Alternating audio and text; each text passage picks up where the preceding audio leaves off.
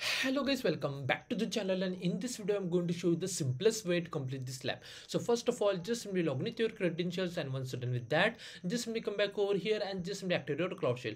It will take a couple of seconds. Meanwhile, in the description box of this video I will share all these commands. So basically what you do, you have to come back to the lab instructions and just simply scroll down till the task number 2. Just simply scroll over here, and from here you can see this zone. So just simply copy this zone carefully, copy like this, come back over here and just simply paste over here. Now again come back to the lab instructions, again just simply scroll down, and now just simply copy the second zone. So just simply copy like this, come back over here and just simply paste over here, and make sure that zone 1 always lie in US region, and for the zone 2 it's always lie in Europe region. Make sure of that thing. Now just simply copy all this command like this way, copy like this, come back over here, paste, hit enter, wait for a second, and then just simply click on authorize. Now you have to just simply wait for this command get execute, and once it's done, we are done with this lab. So just simply wait for a couple of minutes, and after that we will check the score for this lab.